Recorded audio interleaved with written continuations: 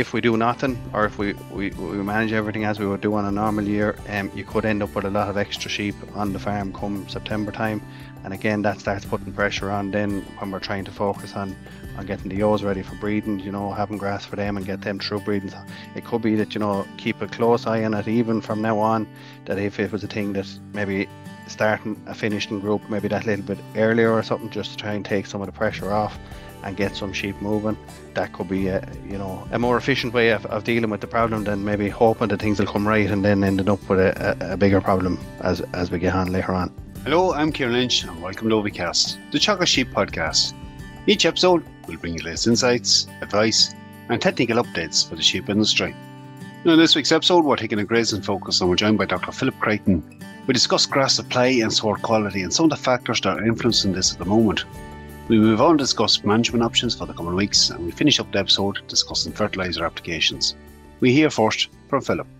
It's been a strange sort of time, Kieran, in terms of growth rate. So I suppose when things dried up, it stayed very cold. So, the kind of traditional bounce we'd see there, I would say, in terms of when you get into May and early June, when temperatures will be rising and, growth rates will be increasing. Just to give the example, even here in Athenry this year, where we'd normally start seeing the peak growths up around, heading for 90 kilos of dry matter per day, that we never really hit that. And when we looked at the average growth rates there, was say throughout May and into early June, the average growth rates they're back about 20%. On where they'd normally be. So, but that's not surprising, I suppose, given the much cooler conditions we had there. It was very cold evenings and that, so it was restricting growth. And it has just left, I suppose, where normally to be grass building up. In most cases, maybe people are okay for grass, but there hasn't been much surplus or much of a chance to build in front of us. So it's presented challenges, and the other challenge then, I suppose, it's added another stressor. So, this time of year, it's perfectly normal and part of the plant's normal function that it would, go to seed, try to reproduce. But, we always talk about trying to minimize the stresses or, anything that might be lacking to try and, reduce the impact of that. But again, there was an extra stressor there that maybe wasn't normally there in terms of the lower temperatures and that, which left grass going to seed maybe a bit quicker or persistent, reheading maybe happening as well. So there's probably two aspects of that we'll deal with a bit more. The quality and quantity issue again, we're back at it. I suppose from the quantity point of view first, as you touched on there, look, everyone in the country will appreciate growth rates have been lower. Certainly regrowths, Philip, over the last couple of weeks have been slow. We got little blips where we got heat. It took off again. Definitely didn't hit the peaks. We don't see as much surplus coming out. No, definitely not. No, it has been challenging. I suppose the one immediate thing we touched on in last week's episode was weaning can have a big impact if supplies are tight on farms at the moment. It's probably the one thing that needs to happen anyway. Yeah, and look at as I said, you touched it already there in previous episodes there, and the whole thing about weaning and prioritising groups and that. But I suppose where grass growths are reduced maybe and demands are high, and even just trying to manage quality, weaning is an opportunity there to start prioritising what grass is there and maybe try to simplify the management a little bit. So the priority for us is to keep lamb performance good and keep lambs moving. So if there's a bit more stem around in swards or whatever, you put the lambs into the best swards you have, and then if it's a little bit behind in quality compared to where it might normally be, then your option is maybe remove the lambs that little bit quicker and put yours in behind. And the way I would describe it is that, on a normal year, maybe you'd have some surplus grass on the farm and you might be taking out some of that for bales or whatever. If that surplus isn't there this year, you have the option of, you can reset some swards, maybe if they are very stemmy or whatever, with the mower. Or, as is the case now, once you've weaned, you can use the O's as a way of cleaning up some of them swards as well, And I suppose we just do have to stress as well, that sometimes, as I say, it's totally normal for grass to go to seed and to have stem in the sward this time of year.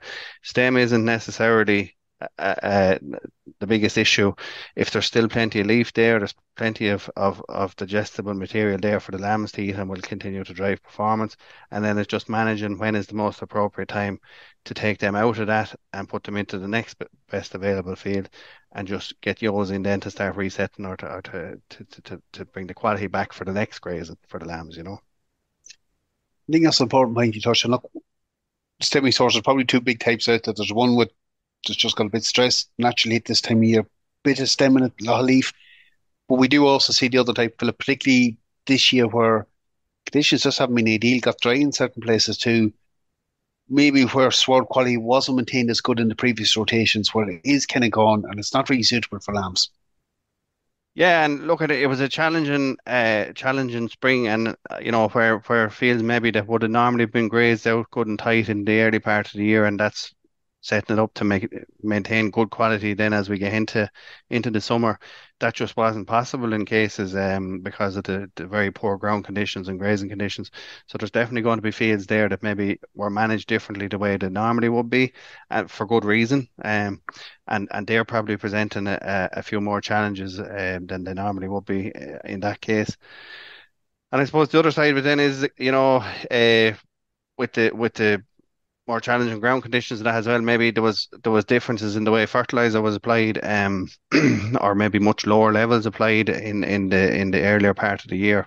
And again, that was perfectly right in terms of not spreading fertilizer in inappropriate conditions, but that could have had an effect, a knock-on effect as well, and maybe maintaining quality. So that's another thing that maybe needs to be looked at in terms of the what fertilizer has gone out to try and maintain leaf, and again reduce one of those stressors if it is lacking, particularly in nitrogen or in general, if your P and K levels or whatever are not maybe in sync, then that's going to add a stressor and make it harder to maintain quality in the sward as well.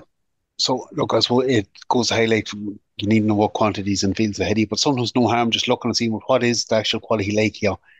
In Yeah. terms of some of them stemmier swords, Philip, I suppose the obvious thing to do, but there's a lot of leaf still there, pulling them lambs out at a bit of higher residual. Yeah, so looking and we talk about maybe not letting lambs graze below 6 centimeters or whatever, but the way really in reality where those kind of targets come from is that you're trying to leave it that the lambs get the majority of the best of the grass in terms of the majority of the leaf content, and then what'll be left to be the poorer quality or the stemmier grass. So it's nearly a visual thing that if you can't see much leaf left, then it's time to move the lambs, and it's probably irrelevant what height is there, but generally it's in around, don't let them go below that. But that'll be a field by field basis as well. But that's the idea, is that you're not asking lambs to graze any of that poorer quality material, because that will have a negative effect on performance. And if we start reducing growth rates now or stalling, the performance, that's going to have a knock-on effect right throughout the rest of the summer and autumn. Yeah, it's going to have one of the biggest impacts on pushing them lambs on. Look, you touched a wee bit on fertiliser there. Probably in a lot of farms this year, been difficult in terms of getting ideal conditions to get out early on. Typically, at this time of year, we'd be scaling back a lot. Just given the growth rates there's been at the moment, the fact that maybe not as much has gone out earlier, going with a bit more nitrogen, Philip, at this time of the year, maybe picking your areas to spread it, keeping a bit of regular top up on it. How important is that at the moment? Yeah, well, it's important. I suppose I wouldn't be saying maybe people need to go with more, but I suppose the limitation up to now hasn't necessarily been the amount of fertilizer that was out. It was more weather conditions, so it was either too wet or too cold or whatever, and that hampered growth. In conjunction with maybe reduced levels of fertilizer out, but definitely this time of year we'd be saying it's important to have a level of nitrogen out there to try and keep the quality in the swards. And depending on, stocking rate or whatever, you might be talking 15 to 20 units to the acre in terms of keeping things moving, keeping up with demand. And, as conditions, we have had warmer weather now of late, and that will increase the soil temperatures, which had been below normal, I suppose. So you will start getting better responses there. So that'll have a knock-on effect in hopefully improving the regrowth. As you said yourself, regrowths have been slower than normal, and maybe has put pressure on in certain places. And by weaning, that's going to help with that pressure because, you're going to reduce your demand and you'll be able to assign, uh, allocate grass better to priority groups. But it will help then that, we're starting to get a response then as the more appropriate temperatures and that are hopefully there now. Look, hopefully it boosts things on. Look, Philip, again, I suppose it's the time of year where it highlights the benefits of having nutrient management, having your soil samples taken, the impact of soil fertility, your P's, your K's. If there's an allowance there for compounds at this time of year, I suppose it's going to have another impact on that as well. Yeah, absolutely. I suppose I had only mentioned there about nitrogen, but obviously, like everything, if the other parts of the soil aren't in balance, so critical thing, as we always say, is to have a recent soil test or whatever, within the last couple of years, and do your nutrient management plan. And it's even more important now, I suppose, in terms of your nutrient management plan and in making sure that you have allowances there for your P or whatever to make sure that whatever you are applying, you're getting the best value from it. That, if you were maybe restricted or whatever, that you're applying it to the places you get the best response. So, the younger swards, the more productive swards on the farm, where you're going to get more value from whatever money you do spend on fertilizer. But the simple things are there: having the soil test done, having the nutrient management plan done, and then, starting with your lime, correcting imbalances there straight away, and then deciding, what parts of the farm am I going to go after in terms of trying to increase my indexes if they do need attention. We're not expecting anybody to be able to go out and bring everything up to an index 3, in a short space of time. But it's about, working with what you have and what you can do to improve the thing bit by bit, like. But just for some people only going straight nature, maybe the addition of sulfur at this time of the year, will that have an impact on it? Yeah, so again, I suppose, look, it can be farm specific, but if there's a need for sulfur there, this time of year, you're going to get your best results, best responses from sulfur really from your kind of April, May onwards into August, September time. If there's a deficiency there, it certainly will help to have sulfur included in the fertilizer. Yeah.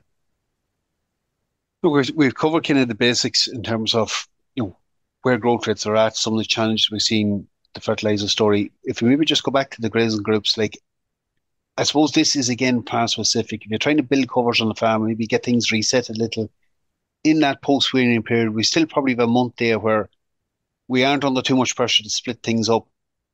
Keeping the grazing group simple, maybe establishing a finishing group early is an option for some, but maybe just trying to keep them grazing groups fairly simple and maybe look at the paddocks and that as we're working through it as well. It's another thing that'll have an impact on performance, but also your grassland management this summer.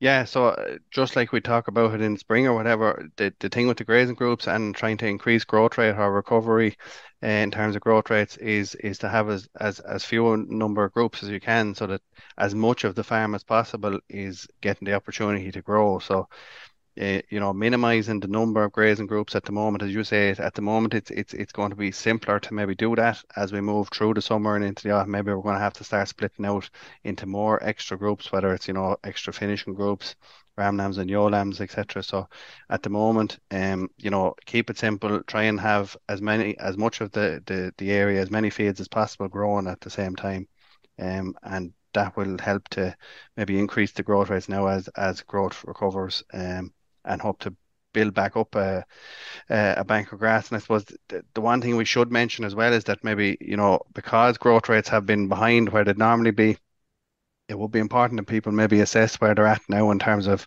winter feed. So whether it's hay, silage, whatever you normally use, how much have you got made at this stage? How much would you normally have got made? And, how are you in terms of, what you're going to need? Because for some areas, that maybe suffered the most in terms of the stress of the weather conditions or whatever, there could be a shortfall there, and it's about planning out how that's going to be dealt with for the rest of the season there as well, or else we could be in trouble for the winter. Just something you mentioned there, and it's interesting. We're talking about budgeting ahead. Probably the other thing we need to budget for, Philip, is the fact that lambs probably are a little bit behind this year, maybe on par with last year, which was another challenging year. Yeah. Yeah, so little bit of planning ahead heading into the autumn. There might be an extra round of fertiliser needed. There might be some other additions needed to keep that supply going. That we probably will have more stock coming in August, September. Yeah, and I suppose again, the earlier you recognise that, the better in terms of trying to take corrective action. So again, you're absolutely right. If lambs have been coming in maybe a little bit lighter at weaning, because of a tough spring on them, maybe they haven't recovered from those earlier days where performance was back. Um, if we do nothing, or if we manage everything as we would do on a normal year, you could end up with a lot of extra sheep on the farm come September time. And again, that starts putting pressure on then when we're trying to focus on getting the ewes ready for breeding, having grass for them and get them through breeding. So it could be that, keep a close eye on it even from now on, that if it was a thing that maybe starting a finishing group maybe that little bit earlier or something, just to try and take some of the pressure off and get some sheep moving. That could be a more efficient way of dealing with the problem than maybe hoping that things will come right and then ending up with a bigger problem as we get on later on. Well, appreciate you coming on. It's good getting that update today from you. Thanks, Kieran. We'll leave it there for this week's episode. I think Philip has highlighted some of the challenges we've seen in recent weeks and some of the options we need to consider on farms and the management tasks that can be completed. That's it for me for this episode. For updates on our sheep programme, keep an eye on our Twitter page at Teagasc Sheep. I'm Kieran Lynch. Thanks for joining us. Don't forget to subscribe and follow us wherever you get your podcasts.